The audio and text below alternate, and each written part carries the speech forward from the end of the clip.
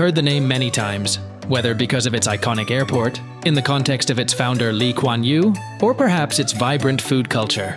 This is Singapore, an island city-state located off the southern tip of Malaysia, with a population that has been thriving economically for years. It's situated at the end of the Malaysian peninsula, just north of Indonesia. The geography here is quite straightforward. For instance, the country is separated from Malaysia to the north by the Straits of Johor, and from Indonesia to the south by the Singapore Strait. Singapore Island itself is linked to Malaysia via 2 bridges across the Straits of Johor. The mainland of Singapore comprises the area between the Singapore River and Bukit Timah. Other islands part of Singapore include Pulau Ubin and Sentosa. Over 30% of Singapore's total land area is covered by tropical rainforest. This country has a total land area of 725.7 square kilometers. At its greatest extent, Singapore spans about 42 kilometers east to west and 23 kilometers north to south. It's worth noting that despite the presence of highlands, much of Singapore is relatively flat and low-lying, with its highest point only 166 m at Bukit Timah. It has over 195 kilometers of coastline along the south and east. Located near the equator, Singapore has a typical equatorial climate that's hot and humid year-round, with abundant rainfall. For instance, temperatures average 31 degrees C, while annual rainfall reaches over 2,300 millimeters. This level of rainfall would be considered extreme and could lead to significant flooding and other related issues. However, this is not the case in Singapore, as the rivers flow well. For example, the Singapore River, fondly called the River, flows through the center of the island into the bay. This river stretches 3.2 kilometers from the sea to its upper reaches at Kim Seng Road. Together with the Kallang, Whampoa, Rochor, and Geylang rivers, the Singapore River is part of the Kallang Basin. This basin constitutes nearly 1/3 of Singapore's drainage catchment. Interestingly, in the 1820s, Singapore River became the artery of trade and commerce for the British, and this remained so for many decades. This country not only takes pride in its river, but also its resources. Natural resources in Singapore are limited to some granite and garnet. Although Singapore has limited natural resources on its land, lacking considerable mineral deposits or energy sources, its strategic location spurred its growth from fishing village to modern metropolis. While lacking in natural resources, its deep natural harbor and position along key naval routes propelled development as a trading port under British rule. Today, the nation boasts the world's busiest port in terms of shipping tonnage, driving its export economy and connecting over 130,000 vessels annually to 600 other ports globally. Yet economic prosperity was not instant. Earlier generations faced high unemployment, poverty, and instability after independence before visionary leader Lee Kuan Yew implemented pragmatic reforms to uplift living standards across all levels of society. His foresight to combat corruption and invest in infrastructure, education, and public housing helped the nation progress from third world conditions to the first world within a generation. Now the Republic houses a flourishing middle class and offers its citizens one of the highest qualities of life globally. But under rapid development, tensions sometimes ripple between heritage conservation, sustainable urban planning, and the relentless pace of change. As the city-state plans for a future focused on innovation and self-sufficiency, preserving ecosystems and community bonds remain vital to Singaporeans' way of life. Singapore today dazzles visitors as one of the safest, greenest, and most tech-savvy cities in Asia. But not long ago, it was better known in the West as an authoritarian state, with stringent laws banning things like the manufacturing, importing, and selling of chewing gum, which took effect from the 3rd of January, 1992. At first, the government felt like banning chewing gum outrightly would be tough on the citizens, so in 1980, they started with the ban of the advertisement of chewing gum. Although chewing gum in Singapore is not illegal, it is against the Singapore law to import and sell it. This perception stemmed partly from visionary leader Lee Kuan Yew, the nation's first prime minister who implemented tough policies to combat corruption and molded the city-state into a prosperous hub. Over time, while retaining low crime rates and elite standards, Singapore has softened its image through arts development, lively events like Formula One night races, and embracing creative expression from public graffiti walls to homegrown indie films. Neighborhoods like Tiong Bahru have transformed from aging to avant-garde with vibrant street art, hipster cafes, and youthful energy. Areas like Orchard Road glimmer with luxury shopping malls drawing tourists from around the world. Massive new resorts and attractions on Sentosa Island and Marina Bay have also boosted Singapore into a global vacation destination.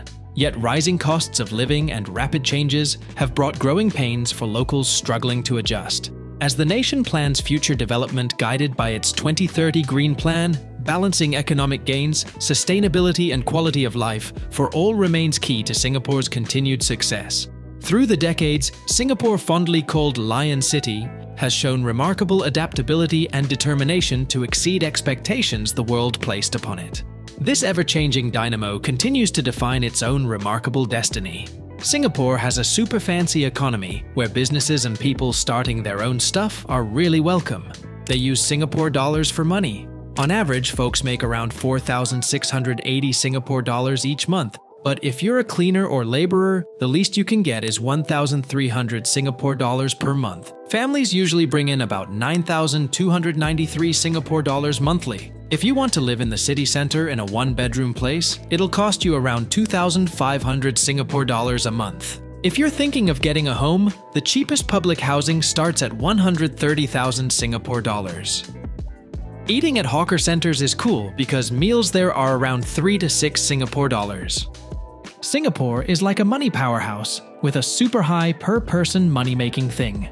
GDP of over 85,000 US dollars, according to the World Bank. Not many people are without jobs, with only about 2 to 4% not working. The big industries there are making electronics, doing money stuff, dealing with oil, having tourists, working on medical science, and moving things around. The airport in Singapore connects to 400 cities all over the world. The government is really into people starting their own businesses, with low taxes for companies and cool programs like Smart Nation Innovations that cheer on tech startups. Some local companies you might have heard of are Razer, the gaming company, and Grab, the ride service. Taxes in Singapore help pay for good things like cheap rides, healthcare, schools, and homes for regular folks. But things brought into the country, like stuff or cars, have higher taxes, making the cost of living a bit high. One major reason Singapore attracts expats and visitors is the strong Singapore dollar and relatively low taxes that make incomes stretch further. The average salary is around 4,680 Singapore dollars per month, and while Singapore does not have a general minimum wage, workers in the cleaning and security guard industry have a minimum wage which starts at 1,300 Singapore dollars. Even on a tight budget, the city-state offers an enviable quality of life. Hawker centers everywhere serve up hearty meals for just a few dollars. Locals flock to these open-air food courts for authentic Asian flavors from fragrant laksas, steaming in clay pots to the iconic Hainan chicken rice. Meals rarely cost more than 8 Singapore dollars. Shopping malls also provide air-conditioned respite with global chains and local boutiques. Reliable public transport, like the smooth-running MRT subway system, makes car ownership unnecessary. Locals rely on the efficient network of trains and buses that crisscross the highly urbanized island. But taxis remain affordable options to avoid humid heat while exploring vibrant neighborhoods. Yet high importer taxes on vehicles contributes to a high cost of living alongside rising housing costs. While unemployment stays low, many Singaporeans voice concerns on managing family expenses and saving less discretionary income nowadays. Still, the government strives to keep food, goods, amenities, and recreation accessible across income levels. Vendors thrive at bustling markets like Chinatown and Kampong Glam, adding old-world texture while diversifying economic opportunities. The social fabric matters here. As modernization propels this city forward rapidly, Singapore aims for prosperity shared by all segments of society. One of the top draws when relocating to Singapore is the ultra-low crime rate. Streets stay safe to explore day and night, with vigilant policing ensuring urban order. Locals freely indulge in the vibrant nightlife, knowing temporary licenses allow events to carry on securely into the early morning. Singapore's arts scene intermixes Malay, Chinese, Indian, and Western cultural influences into dynamic hybrid forms. For instance, the Esplanade Arts Centre hosts world-class performances of dance, theatre, and music, from classical Indian song to avant-garde Chinese opera, reinventing Singapore's multi-layered identity. Outdoor events also unite communities through arts, like the annual Thaipusam Festival, which spills into the streets with loud music, street food, and elaborate Kavadi body piercings offered in spiritual devotion. The iconic Merlion statue embodies Singapore's history, emerging from humble fishing village to modern metropolis. The National University of Singapore stewards Singapore's dedication to innovation and talent development across disciplines. Many global leaders and luminaries graduated from local universities, focused on technology research and practical entrepreneurship education. Public transit, like the smooth-running MRT subway system, efficiently transports locals across the highly urbanized island. But Singapore also plans sustainable cycles of renewal, with older neighborhoods like Tiong Bahru regenerating through influxes of trendy shops and street art breathing modern life into aged buildings. Singapore also offers much beyond its efficient urban landscape, blending natural wonders with ingenious innovations that uplift the community. Lush nature reserves like the Cloud Forest and Botanic Gardens nurture rich biodiversity across this modern island. Locals find joy bonding over Tai Chi, amidst serene gardens as vibrant birds circle through vertical foliage.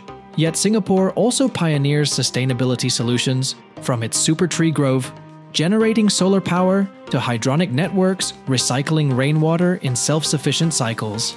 The Marina Barrage harnesses reservoir water systems through masterful engineering across reclaimed lands that augment limited natural resources. And Tampine's Eco-Green Village sustains carbon-neutral solar homes for residents envisioning how communities may commune tomorrow. Kampong Glam's lively night market also lets adventurous souls sample exotic fruits and wares from woolly rambutans to fragrant trinkets suffusing heritage. While efficiently orchestrating a remarkable metropolis, Singapore instills higher purpose into people-centered policies. Subsidized public housing uplifts citizens while welcoming migrant workers. Harsh drug laws strive for order and rehabilitation over punishment. Meritocracy elevates talent over status. Such pragmatic ideals power Singapore far beyond a gleaming financial hub, towards an inclusive society seeking meaning and belonging within its spectacular feats of progress. Singapore is not just about its tall modern buildings. It's also home to some secret gems on its many islands. Places like Sentosa and Lazarus Islands have cool resorts and exciting theme parks, like Universal Studios. If you're looking for a peaceful escape, Pulau Ubin is the spot, with its quiet forests and old villages where you might even spot hornbills flying over little houses without Wi-Fi or roads. Even on the main island of Singapore, there are hidden natural spots, like Bukit Timah, the highest hill covered in ancient jungle. This untouched rainforest is a home for animals like pangolins and macaques, reminding everyone that the busy city depends on a lively world hidden under the trees. The government is also working hard to keep a balance between growing the city quickly and protecting its history. They turned places like Tanjong Pagar into museums to show off local architecture. And Kampong Glam, an old Muslim area, still stands behind new tall buildings, with its pretty minarets telling stories of the different cultures that shaped Singapore.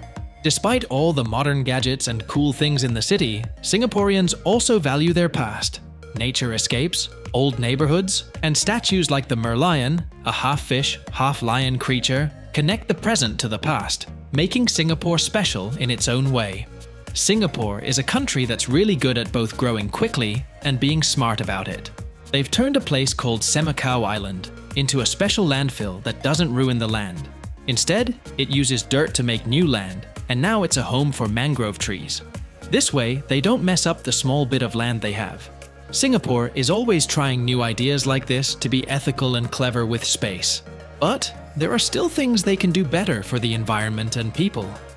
Most people in Singapore live in public housing, which means more than 80% of them do. These are like little towns by themselves, with schools and markets. It's good for building a strong community. But sometimes they have to knock down old places to make new ones for more people. Some people don't like this because it means losing important parts of their history. Luckily, there are groups of people who really care about saving these special places. For example, there's a village called Khatib Bongsu that's one of the last old villages left. People have worked hard to bring it back to life after it was almost gone. This shows that even though the government has plans, regular people can do things to save the places that matter. Maybe, in the future, the government and the people can work together to keep the important parts of Singapore alive while making it even better. If you enjoyed this video, please like and subscribe.